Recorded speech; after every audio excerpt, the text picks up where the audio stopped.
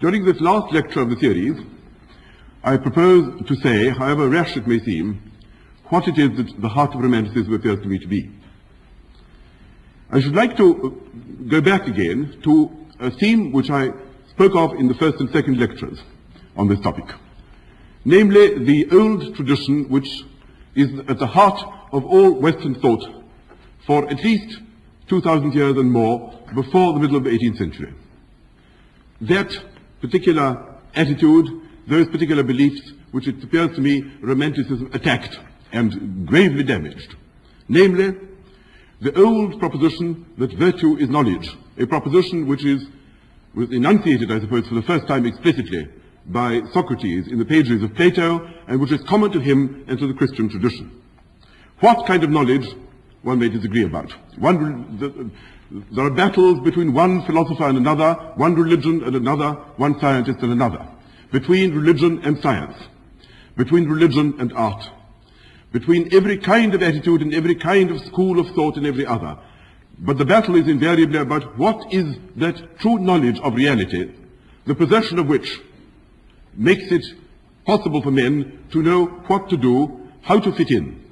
The proposition that there is a nature of things such that if you know this nature and know yourself in relation to this nature, and if there is a divinity, if you know this divinity and understand the relationships between everything that composes the universe, then your goals as well as the facts about yourself must become clear to you, and you understand what it is that you should do if you are to fulfill yourself in the manner in which your nature cries out for. And for this it is necessary to know whether the knowledge is a knowledge of physics or psychology or theology or some intuitive kind of knowledge, individual or public, whether it is confined to experts or maybe known by every man. About all these things disagreement may occur. But that there is such a knowledge, that is the foundation of the entire Western tradition, which, as I say, Romanticism attacked. This is the view of the jigsaw puzzle of which we must fit in the fragments. That is the view of the secret treasure which we must seek. The essence of this view is there is a body of facts to which we must submit. Science is submission. Science is being guided by the nature of things. Scrupulous regard for what there is. Non-deviation from the nature of things. Understanding, knowledge, adaptation. The opposite of this, which is, I think, what the Romantic movement proclaimed, may be summarized under two heads. One, which will be familiar to you from these lectures, is the notion of the indomitable will. Not knowledge of values, but their creation is what men do. You create values, you create goals, you create ends, and in the end, you create your own vision of the universe, exactly as artists create works of art. And before the artist has created a work of art, it doesn't exist. It isn't anywhere. There is no copying, there is no adaptation, there is no learning of the rules, there is no external check, so to speak. There is no structure which you must understand and adapt yourself to before you can proceed. The heart of the entire process is invention, creation, making out of literally nothing or out of any materials that may be to hand. And the most central aspect of this view is, of course, that your universe is as you choose to make it, to some degree at any rate. That is the philosophy of Fichte, that is to some extent the philosophy of Schelling, that is the insight, indeed, in our own day, even of such psychologists as Freud, who maintain that the universe of people possessed by one set of will illusions or possessed by another set of fantasies, it will be different from those possessed by another. The second proposition is that there is no, and it really is in some sense connected to the first, is that there is no structure of things. There is no pattern to which you must adapt yourself. There is only, if not the flow, the endless self-creativity of the universe. The universe must be conceived of not as a set of facts, not as a pattern of events, not as a collection of lumps in space, three-dimensional entities bound together by certain unbreakable relations, as, for example, taught to us by, say, physics, chemistry, and the other natural sciences. The universe is a process of perpetual forward self-thrusting, perpetual self-creation, which can either be conceived of as hostile to man, as, say, by Schopenhauer, or even to some extent by Nietzsche, which will overthrow all human efforts to check it, to organize it, to feel at home in it, to make oneself some kind of cozy pattern in which one can rest. Either that, or friendly, because you can, by identifying yourself with it, by creating with it, by throwing yourself into this great process, Indeed, by discovering in yourself those very creative forces which you also discover outside, by identifying, on the one hand, spirit, on the other hand, matter, by seeing the whole thing as a vast self-organizing and self-creative process, by doing this, you will at last be free.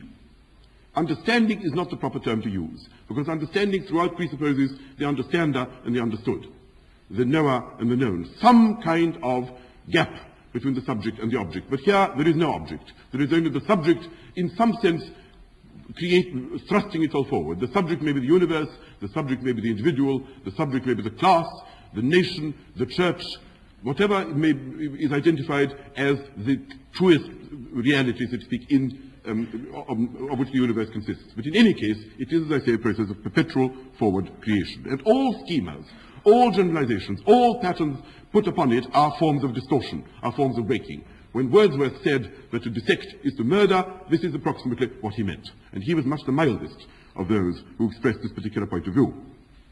To ignore this, to evade it, to attempt to see these things as in some sense submissive to some kind of intellectualization, some sort of plan, that to attempt to draw up a set of rules or a set of laws or a formula and so forth is a form of self-indulgence and in the end suicidal stupidity. That at any rate is the sermon of the Romantics. Wherever you try and understand anything by whatever powers you have, you will discover, as I tried to say last time, you will discover that what you are pursuing is inexhaustible, that you are trying to catch the uncatchable, that you are trying to apply a formula to something which evades your formula, because wherever you try and nail it down, new abysses open, and these abysses open to yet other abysses. The only persons who have ever made sense of reality are those who understand that to try and circumscribe these things, to try and nail them down, to try and describe them, no matter how scrupulously, is a vain task.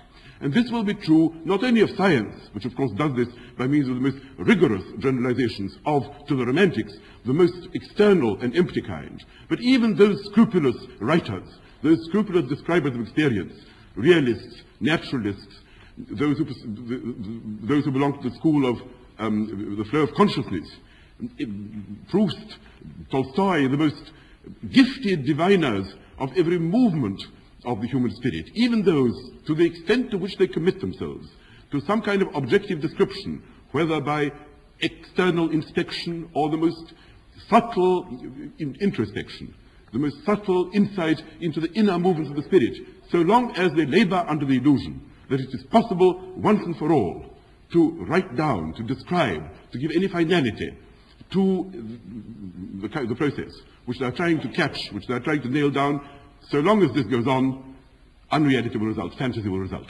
Some attempt always to cage the uncageable, so to speak. Some attempt always to pursue some kind of truth where there is no truth, to try and stop the unceasing flow, to catch movement by means of rest, to catch time by means of space, to catch light by means of darkness. That is the Romantic sermon. And when they ask themselves, how then one could begin to understand reality in some sense of the word understanding, how one might obtain some kind of insight into this without positively distinguishing oneself on the one hand as a subject and distinguishing it as an object without in the process killing it. The answer which they sought to give, at least some of them, was that the only way of doing this was by means of myths, by means of these symbols of which I tried to speak last time, because myths embody within themselves something inarticulable, and also somehow manage to encapsulate the dark, the irrational, the inexpressible, that which in some way conveys the deep darkness of this whole process by images which themselves carry you to further images and which themselves point in some infinite direction. That is, at any rate, what the Germans, who I think are responsible for this whole outlook in the end, preached. The Greeks, for them, understood life because Apollo and Dionysus were symbols, they were myths, who at one and the same time conveyed certain properties, and yet if you ask yourself what it is that Apollo stands for, what it is that Dionysus wants, the attempt to spell this out in a finite number of words, or even paint a finite number of pictures, was plainly an absurdity. And therefore, in some sense, myths are at one and the same time images which the mind can contemplate in relative tranquility, and yet also something which is everlasting, follows each generation, transforms itself in the transformation of men, and is in some sense an inexhaustible supply of the relevant images which are at once static and eternal. But these images, the Greek images, are dead for us, for we are not Greeks. That much Herder taught them. The notion of returning to Dionysus or returning to Odin is absurd. Therefore, we must have modern myths. And since there are no modern myths, because science has killed them, or at any rate has made the atmosphere unpropitious to them, we must create them. And so there is a conscious process of myth-making. And we get, in the early 19th century, all this conscientious and painful effort to construct myths, perhaps not so painful, perhaps some of it could be described as spontaneous, the effort to construct myths which shall serve us in the way in which the old myths served the Greeks. The roots of life are lost in darkness, said Wilhelm Schlegel. The magic of life rests on insoluble mystery, and this is what the myths must somehow incorporate. The romantic art, said his brother Friedrich, is a perpetual becoming, without ever attaining of perfection. Nothing can plumb its depths. It alone is infinite, alone free. Its first law is the will of the Creator, the will of the Creator that knows no law. All art is an attempt to evoke by symbols the inexpressible vision of the unceasing activity which is life. This is what I've attempted to convey. Now, that is how Hamlet, for example, becomes a myth. That is how Don Quixote becomes a myth. That is how Faust becomes a myth. What Shakespeare would have said about the extraordinary literature which has accumulated around Hamlet, what Cervantes would have said about the extraordinary adventures which Don Quixote has had from the early 19th century onwards, I don't know. But at any rate, these things were converted into rich sources of mythology, and if their inventors knew nothing about it, so much the better. The assumption was the author cannot know what dark depths he plumbs. Mozart cannot tell what genius it is that inspires him. Indeed, so far as he can tell, his genius probably to that extent dries up. And that, I think, if you wish for a very vivid illustration of the myth-making capacity of the early 19th century, which is really the heart of the Romantic movement, the attempt, so to speak, to break reality into fragments, to get away from the structure of things, to say the unsayable and so on, the history of the opera Don Giovanni, of Mozart's Don Giovanni, is quite an apt illustration. As everyone who has heard it knows, the opera ends, or almost ends, with the destruction of Don Giovanni by the infernal forces. After he fails to reform, after he fails to repent, thunder is heard and he is swallowed up by the forces of hell. At the end of which, after he has been swallowed up and the smoke on the stage is cleared, there is a sextet on the part of the remaining characters in the drama, who then sing a very pretty little sextet about how splendid it is that Don Giovanni has been destroyed while they are alive and happy, and propose to seek a perfectly peaceful and contented and ordinary life, each in his own fashion. Mazzetto is going to marry Zerlina, Elvira will go back to her convent, Leporello will find a new master, Ottavio will marry Donna Anna, and so on. In the 19th century, this perfectly harmless sextet, was one of the most charming of Mozart's pieces, was regarded by the public as blasphemous, and was therefore never performed. It was first reintroduced into the European repertory, so far as I know, by Mahler towards the end of the 19th or beginning of the 20th century, and is now regularly played. The reason is this. Here is this vast and dominating, sinister, symbolic figure, Don Giovanni, who stands, we know not for what, but certainly for something inexpressible. He stands perhaps for art as against life. He stands perhaps for some principle of inexhaustible evil against some kind of Philistine good. He stands for power, he stands for magic, he stands for some kind of infernal forces of a superhuman kind. And the opera ends with an enormous climax in which one infernal force is swallowed by another, and this vast melodrama rises to a volcanic climax which is meant to cow the audience and show them amidst what an unstable and what a terrifying world they live. And then suddenly this Philistine little piece, this sextet which follows, in which the characters simply peacefully sing about the fact that a rake has been punished and good men will continue their life, their ordinary, perfectly peaceful lives thereafter. This was regarded as inartistic, shallow, pathetic, and disgusting, and therefore eliminated. Now, this elevation of Don Giovanni into a vast myth which dominates over us, which must somehow be interpreted in a way to convey some kind of the profoundest and most inexpressible aspects of the terrifying nature of reality, was certainly very far from the thoughts of the librettist, and probably very far from the thoughts of Mozart.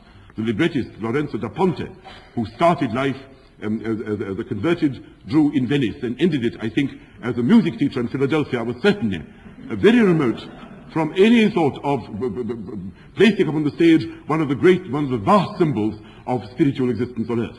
But in the 19th century, this was the attitude taken towards Don Giovanni, and he continued to haunt the minds of the 19th century. He haunted Kierkegaard's mind to a very profound degree, and he haunted the minds of the 19th century, and indeed does so to until the present day. This is a very, very typical example of the total reversal of values, of the complete transformation of something which started off by being dry, classical, symmetrical, and in every respect in accordance with the conventions of the age, into something which bursts its frame and suddenly begins to spread its wings in the most unaccustomed and fearful fashion.